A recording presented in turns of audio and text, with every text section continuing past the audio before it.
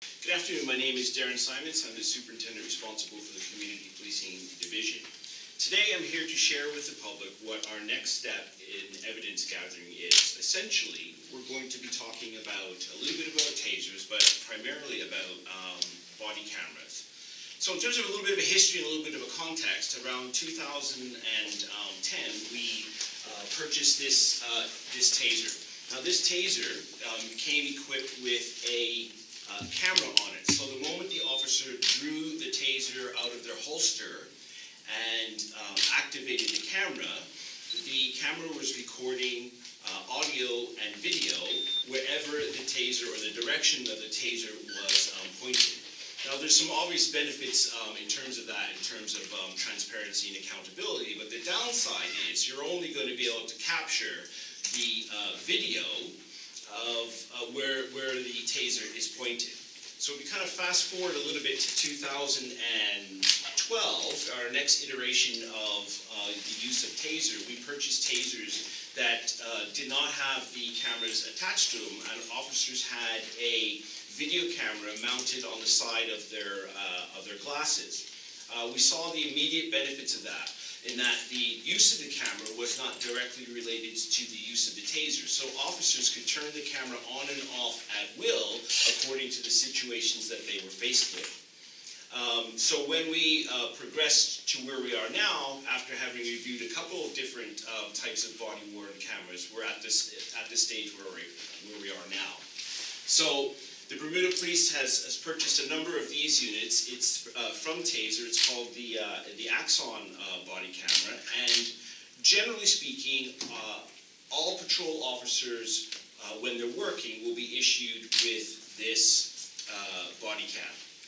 Certainly all officers that have tasers will have a body cam. Just in terms of numbers, our initial purchase is around 117 units. The cost is approximately $58,000, which represents for that volume, represents a $12,000 savings over the previous models.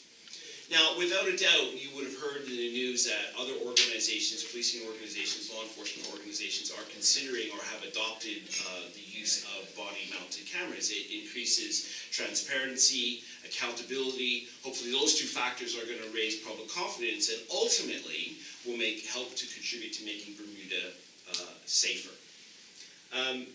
There's a number of technical aspects to the camera which I'm going to ask my colleagues to generally run you through, but are there any kind of issues or concerns that you might have or questions around the body cameras? My question is, what benefits would it help your department? I think just, again, sort of increased transparency and accountability, the ability to gather evidence at the scene for offense encounters that are occurring, or just encounters generally that are occurring at the moment. We're recording live what's going on.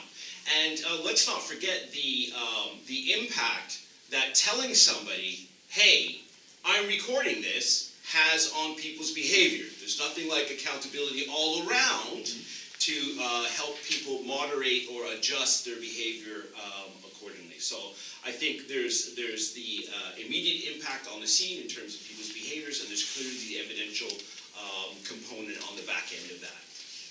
You'll hear a little bit about that. This is a very secure network. So the officers will come back from duty, they'll put the camera in a docking station, and that footage is uploaded up to the cloud in a very secure way that is, if anything was done to modify the files, it becomes clearly evident with the latest sort of hash marking technology.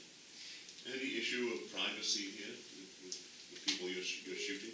I think generally speaking, these cameras are going to be used out of the public in normal offense encounters. So there are cameras all around us. So the same privacy issues that may or may not exist in that context would exist in the use of the body-worn cameras. So, but generally the answer to that is no.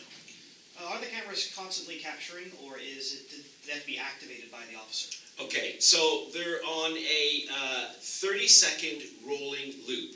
So the cameras are constantly recording and preserving 30 seconds worth of what's happening, but that's just the video. The officer has to activate the device, which then turns on the audio and preserves from the previous 30 seconds, the footage that was captured. Obviously, the audio is only going to kick in the moment the officer taps the button. And the general information that we're giving officers is certainly whenever they're deploying or considering deploying a taser, they must absolutely turn it on. But we're encouraging officers to use the use the camera, to turn it on whenever they have fence encounters at any point in time. There's no like, don't use it in this particular circumstances. It's really the emphasis on encouraging officers to use the camera. The beauty part about the 30-second piece is that something could have transpired, or the officer could be engaged before he or she has time to turn it on. But by tapping the button, they've preserved that previous 30 seconds. Have there been any trends which have led to this, such as increased abuse towards officers, for example?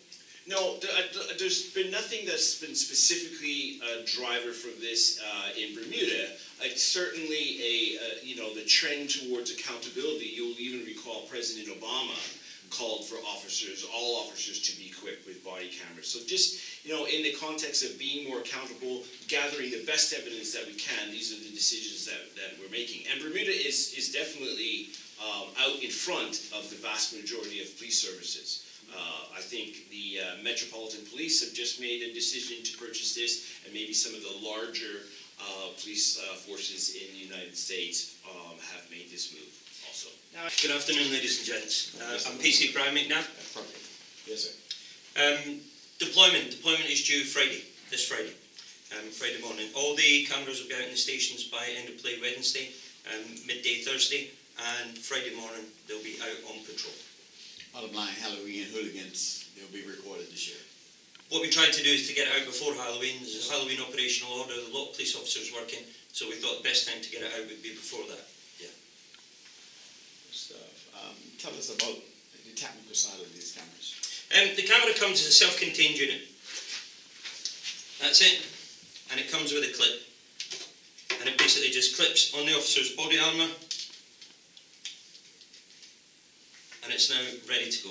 All the officer has to do is flick the big switch at the beginning, and within 30 seconds it goes into that 30-second loop that the ACOP was talking about. Once it's in that ACOP, that 30-second loop, it continues on that 30-second loop until the officer double-clicks the button in the centre, and now it's recording audio and video.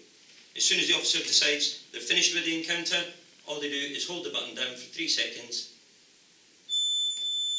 and the machine tells you it's switched off. It then immediately reverts to the 30-second loop, and the officer can go on about their duty.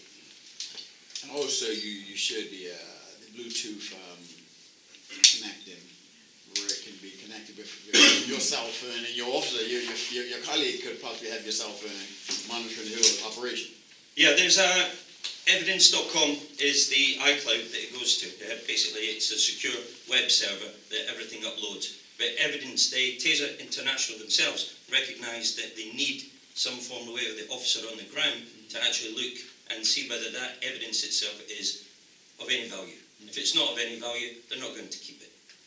So the officer can pair it with an app called AXON, AXON Mobile, and they can look at the videos, but they cannot alter, change, or delete anything from their cell phone.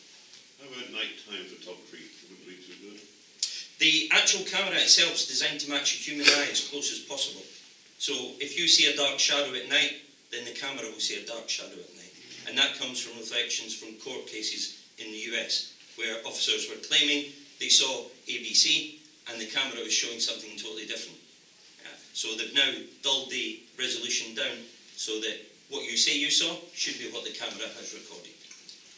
What's the life expectancy of these cameras? I mean, do they have a recommended period before they have to be retired? We have purchased a 2-year extended warranty, so there's 3-year warranty on them.